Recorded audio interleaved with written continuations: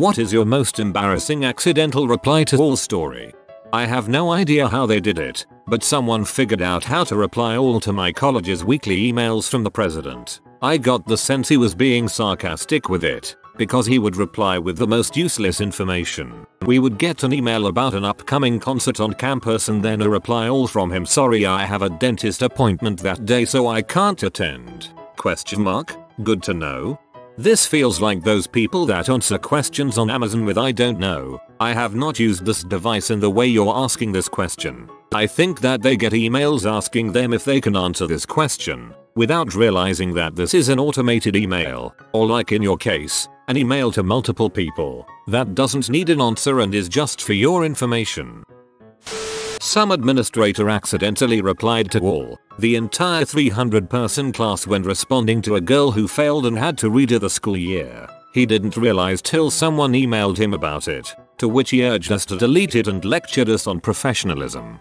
I hope he lectured you in a don't do this manner and not a this is not my fault manner. In my last job, another software developer who was known for over-the-top remarks accidentally replied all with something along the lines of, maybe we can show them how to wipe their asses next. My boss was going out of town and sent an email to our team with updates, who would be doing what while she was away, etc. At the very end she added in something to the tone of, let me know if I can get you anything. I cheekily reply all with, I want a pony, thinking it was just me team, and they all know my silly sense of humor. What I didn't realize was that she had also included our CEO and the managing directors. I was mortified when one of the directors responded back, saying that wasn't in the budget this year. Many months later, I met our CEO's wife at the holiday party and she told me she already knew about me and asked if I ever got that pony. I mean, it's not malicious and it's funny. At least the CEO was a good sport about it. I was at a wedding in May when one of my good friends from college pulled me aside to show me a video. Apparently, one of her newly engaged friends decided to take a photo of her new engagement ring on her hand. Typical Pov looking down on this big gold ring and her hand in space girly type nonsense. After taking the photo she sent it to her entire extended family in a group text and to a bunch of her friends as well. What the poor girl didn't realize was that she had actually taken a live photo on her brand new iPhone. Essentially it's a short video instead of just a single photo. While initially the photo was of her ring and hand, the extended cut revealed her now fiancé walking up in the background completely nude. The hilarious part isn't even that he's completely nude, it's the fact that this joker is crab walking in a hotel room towards his new fiancée sporting a raging erection. Put a ring on it and get some privileges, right? Well, this extended version gets sent out like I said earlier, to Grandma, Uncle Billy, friends from high school, friends from college. Essentially everyone with any know-how of a phone quickly figures out what exactly is being provided in this marriage. The poor girl figures out what's happened the next morning when her phone blows up, but the damage is already done. Don't know if they've gotten married yet, but dang would I want to be at that wedding. If they do get married he absolutely must crab walk up the aisle. A couple of co-workers of mine were having a secret office affair. The only people that didn't know that everyone knew was them. Well anyway, I don't remember exactly how it happened, but the chain of one of their not so SFW email exchanges got hitched onto an email that went to the whole department. Like the fedora wearing IT guy wasn't beating off to it already. They didn't notice. Suddenly, I knew the lady I was sharing a cubicle with didn't wear panties on Fridays, liked being choked, and that they had code names for where to meet up on campus to hook up and when. We had fun with the code words. Whenever we overheard one, a bunch of us would go to that location a few minutes beforehand and just awkwardly hang out there to ruin their afternoon hookup. This is hilarious. Controller sent out an employee sheet with salaries in a hidden column to all managers. Called him and he was able to get IT to recall the emails. Disaster averted big time. Office would have turned into the church scene from Kingsman. I accidentally sent a meme of a picture of Lightning McQueen with the caption "Daddy" to a Doctors for Hope Club group chat instead of my personal group chat with my friends. Needless to say, I stopped going to the meetings. My employer had started one of those Office United Way partnership programs. So everyone had to go to a meeting about the fun opportunities to give money and do things in the community so the company could take credit for good works. United Way is a great organization, but companies use it to drum up good PR at no cost to the company by having the employees do it all. Soon after, we started getting weekly emails about volunteering opportunities and such. By week 3, someone had had enough and responded to one of these emails with "Seriously, I didn't know this was going to be an every week thing. Unsubscribe." As you can probably guess, they had hit reply all, and so the entire office got included on that response. They immediately tried to recall the email, then reply all an apology when that didn't work. They never lived it down for the rest of the time they worked for the company. They just said what everyone was thinking. Poor chapter. Middle school. Some person lost their book. A teacher messages every student in that grade. People reply all with "not me" or "stop replying all." Went on for a few days, because middle schoolers. That reminds me of the system my middle school had set up. If you used reply all to an email with only one recipient, it would email the whole school. I still have no idea how they even managed to set it up that way. The CEO sent an email to 150 plus rank and file employees and their managers, thanking them for a fantastic job and letting them know they were getting a bonus payout for around $1,000 in their next paycheck. One of the sales managers decided to reply to him, asking if the rest of the bonus numbers were in yet. His first mistake was not realizing that he was replying to a distribution list. His second mistake was including the line "because if I'm only getting 60,000, like last quarter, I vote we stop giving money to the fricking peasants." He went on a vacation and didn't come back. Whoa, what an butt. Not me, but my buddy. He's a freelance social media guy. I don't really know what he actually does. He just works magic for companies' social media presence. He was trying to set up an out-of-office auto-reply so he could go away on holiday for the week. He found a YouTube video for it and everything. He somehow managed to send an out-of-office email, instantly, to every single person he'd ever received an email from. For every email he'd received, his dad received like 400 out-of-office emails. One for every time his dad had emailed him. Every single client he'd ever worked with received at least one, if not multiple emails. People he'd worked with years ago received emails. Literally thousands of emails all got sent in one go to his entire history of email contacts. He spent several days in damage control mode trying to contact as many people as possible to apologize for the tens, and sometimes hundreds, of duplicate emails from him in their inbox. What made it worse was that he was setting up his auto-reply about a week before his holiday, so it wasn't even correct when everyone got this email saying he was out of office. Apparently he still has a metric crap ton of emails in his outbox that still try to send themselves out occasionally to all the email addresses that are no longer valid but he corresponded with in the past. It was an impressively massive freak up for such a tech-savvy guy. I find that the more tech-savvy the person is, the greater the technological possibility for fricking up. Was knocking boots with a co-worker at an old job. Inter-office relationships were pretty badly frowned upon and she managed to send an email to her team of 20 people which she meant to send me. The email made it very obvious we had just done something in a storeroom that we shouldn't have. When I was 17 I worked at a coffee shop that was horribly run. The manager would send out these texts if something was done wrong to the entire staff, public shaming us. I worked the closing shift and forgot to take the trash that was in the basement and put it out for pickup. So the next morning at like 7 AM I get a text from the manager explaining that myself and the other employee didn't take the trash out and that the only time you don't put the trash out is Saturday nights and when it's a holiday. So I was a little annoyed since it was our first mistake and wrote back that we were in the middle of Ramadan, the holiest holiday in the Muslim calendar, and that I just assumed we weren't putting the trash out, and then I apologized. I also do not have a smartphone. Neither my parents or I wanted to pay for one. Even though everyone else I worked with in 2012, I did not realize that I was texting everyone that worked at the coffee place and not just the manager. So I get back from the gym and I have like 11 texts from other employees praising the size of my balls and 2 missed calls, one from the manager and one from the owner explaining how I am undermining their authority. TL. DR didn't realize I was on a mass text because of lack of smartphone and almost got fired for undermining authority. Discipline in private, praise in public.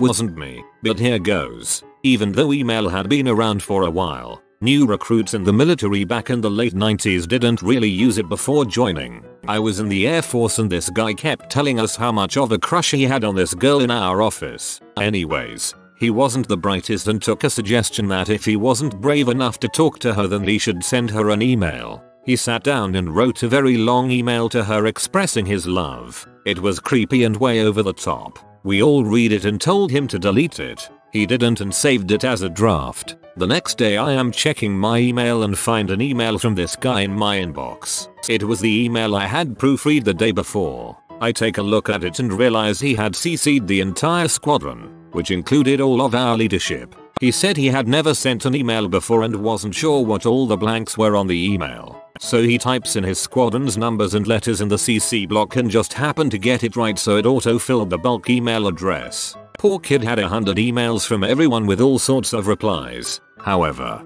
not a single one from the intended recipient. This made my soul hurt. Colleague asked for a title change. Days go by and we get the company email. 300 plus employees, announcing the promotion of said employee, with entire chain email exchanges between the VP and HR including emails like, did she ask for a raise? No she hasn't, good, don't mention anything. A girl at my college intended to send an email out to her classmates saying the class was a joke. Her second email suggested she might try sleeping with the professor for a good grade. Somehow the email went out to the entire school of 30,000 people. Oof. Note, not really a reply all at all but nightmarish all the same. Years back, myself and my then girlfriend were young copywriters at the same ad agency, so we'd often write each other long pieces of prose. Nothing much, just shooting the crap to pass the time when it was quiet as something to do. One afternoon, after an exchange with one particular account manager, I decided to write a piece about him. He was in a job he should have been promoted away from years ago. Sad around the eyes, soft-spoken with skin as grey as his hair. He had the air of a divorcee, Flinderson-esque, you might say, someone whose only joy was his daily meal for one under the glow of a 24-inch flat screen. I went on like this for many paragraphs and, once happy with the masterpiece I'd created, pressed send. But guess whose address I entered instead of my girlfriend's? The kicker. He came over shortly after and said pretty much spot on as I was mid-apology. Sigh. My buttocks could render a diamond from a matchstick having relived this moment. The kicker. He came over shortly after and said pretty much spot on as I was mid-apology. I feel sorry for him. And NBSP. My buttocks could now render a diamond from a matchstick having relived this moment. At least you're making money out of the mistake.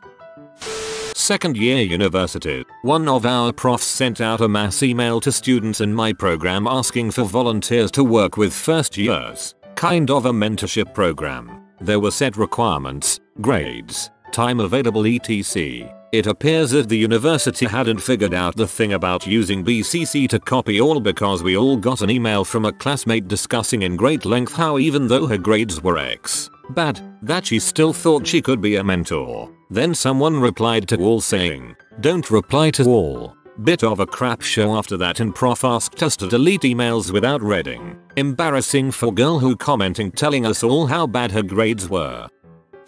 Not sure if it was a reply all or not, but I was a subscriber to her clothing company's newsletter. One day somehow I ended up CC'd on an internal chain of emails. They were talking about a new line of shorts they were releasing and some of the emails were gold. I remember a solid chain of emails that went, the new shorts are going to have a 7-inch inseam. 7 inches? What are these shorts for giants? Scratch that. 5-inch inseam. Sorry, I didn't know we were designing shorts for some Detroit rec league team. Get out of here with your 5-inch inseam bulls. 4-inch inseam, but no lower. That's fine. I can always cut them off. I got to spend like 3 days in this email chain just watching them argue over patterns and inseams. They never released that line of shorts though, which sucks because I was so excited to show off my boxers from beneath my pants.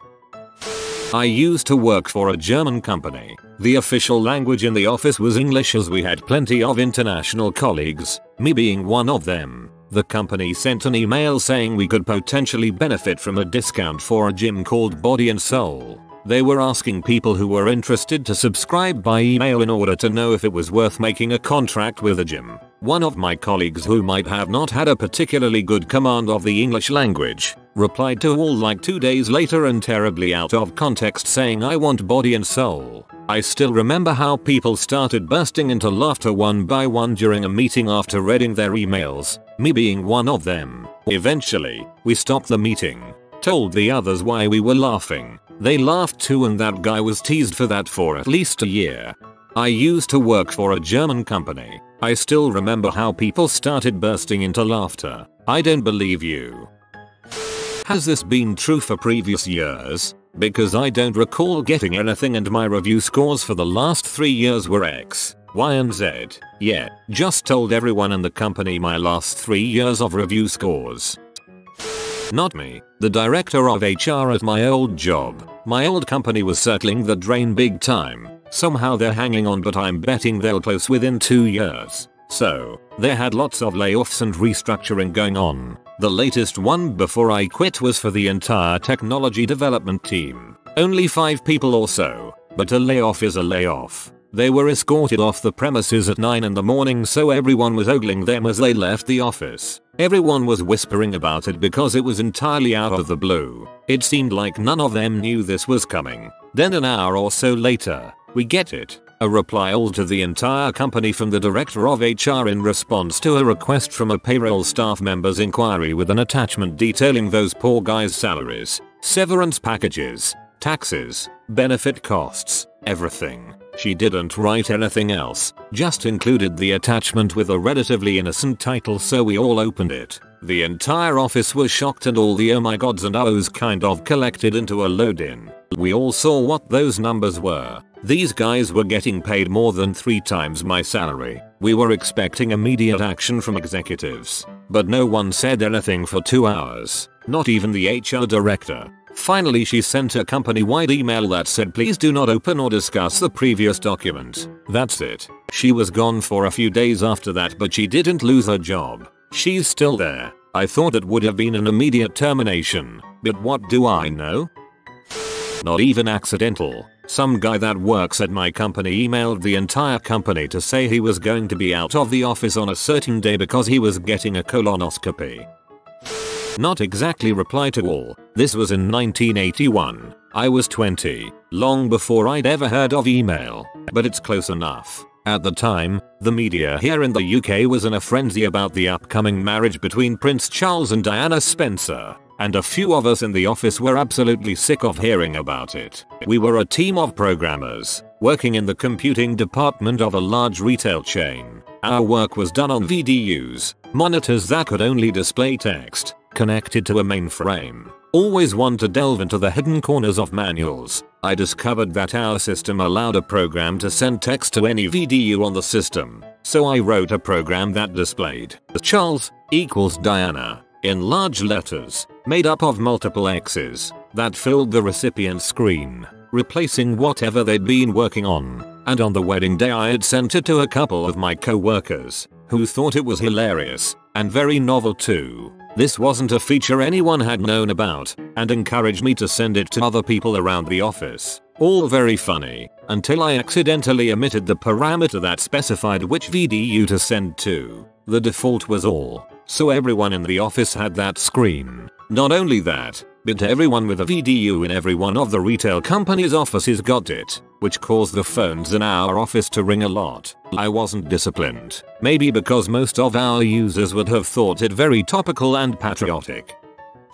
I worked at a Fortune 500 company with thousands of employees. CEO sends a company-wide email about how we're so great or something. Someone replies all with gibberish. CEO replies back with thanks. Dude later replied back saying his kid got a hold of his phone and sent it.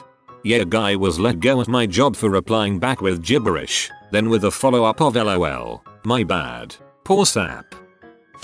There used to be some bug in Exchange in the 2000s where a reply to one sender would reply all. I never knew quite what was behind it, but we'd get these occasional reply storms with dozens of people who were obviously trying to respond to one person would send to all 800 people on the DL. Stuff like you need to be more careful when responding, you replied to the entire list instead of the sender and stuff. One day this woman thought she had deleted all the addresses from the reply to line and replaced with her friend. Are these freaking people retarded? How hard is it to avoid replying to all? It went to the entire DL. It was glorious. A young director at a company that I used to work for passed away after a brief fight with cancer. Her husband continued to work at the company and sent the obligatory "during this difficult time, thank you for the outpouring of support, help, thoughts, prayers, etc." email to all employees. A few hours later this freaking weirdo replies to all asking if anybody wanted to ride motorcycles that weekend. It was worse than that though. I just can't remember the details as this was quite a few years ago. Totally inappropriate. This guy was fired a few weeks later. I'm not sure as to the official reason, but it had to be because of his insensitive and stupid reply. Some people. My college kept a list of students who were considered autistic, either from teacher assessments or medical psychiatric information submitted by their parents. Naturally, some administrator managed to send said list to every single student in the year. Quite a few people discovered they were autistic that day. There was a law student who interned at a Wall Street law firm over the summer and thought he was replying to his friend with a message like, "I've been dicking around all morning and it's time for another 2-hour lunch. But there's an important partner on this deal, so I guess I should actually look over the documents and stop being a fuck up." He actually sent it to all partners. Amazingly, he still got an offer at the end of the summer, but he's a legend in the New York legal community. University, final year. Professor sent out a generic message asking every student in the cohort for updates regarding their studies, job searches, etc. I was feeling quite good about myself at the time, so I enthusiastically replied that my studies were going pretty well and I was happy with my progression, as well as stating, with exclamation marks, that I got an internship offer that year. Clicked send. 5 minutes later my course mate texts me, "Nice reply, old dude." To this day the memory makes me want to jump off the nearest tall building, and thanks to this question I'm currently reliving the experience. Not my screw up. Fortunately, I work at a Big 10 university and due to somewhat new laws we get text and email notifications anytime a sexual assault is reported. These emails go to every single faculty, staff and student at this very large university, and despite that we've only had one instance of a regretful reply, all that went something like this: "How do I get removed from these emails? I don't want to hear about this crap, just important things. Whoops." That was Penn State. The best part was the guy worked in IT for the school. In college, in a physics class, we had a group email to talk the content, exercises, test and all. Eventually we started to make fun of the teacher, for any reason, and one guy thought it was funny to forward to someone outside. Somehow he managed to reply to all and include the teacher in it. He was pretty p and spent a whole class saying why that was wrong. Oh crap. I actually have a good one for this one and have the evidence somewhere. So I work in a huge state department with a few thousand people, and we have an email distribution list that includes the entire department. A few years ago, the occasional person would hit reply all when these emails came out to clarify something from the email. No big deal. Until one day, someone decided they had enough of it. Let's call him Brian, because I really don't remember his name. Brian decides he's sick of these reply all emails and replies that he wants to be taken off the distribution list so that he won't get the reply emails. Not the original emails, but the reply ones. This gets a lot of other people to start hitting reply all and everyone's inbox turns into a chat server for about 20 minutes where people are using the reply all feature to start bickering about how much they dislike it. This culminated in a few amazing moments. Brian doesn't realize that by replying all to the DL, which he is on, his own replies are getting sent back to him. So there was a good chain where he is replying to himself. No, stop it. Stop replying. Stop sending me replies. Then our email administrator made an unprofessional sarcastic email saying thank you all for proving to us that the reply all feature exists. From now on, all department-wide emails will be sent on the BCC to prevent this from ever happening again. IDK. The whole meltdown was hilarious to watch. I need to find that CD one saved them on because this was at least 10 years ago and I don't have them anyways. If you are new to the channel, you can subscribe. I publish new videos every day. Until then, check another video.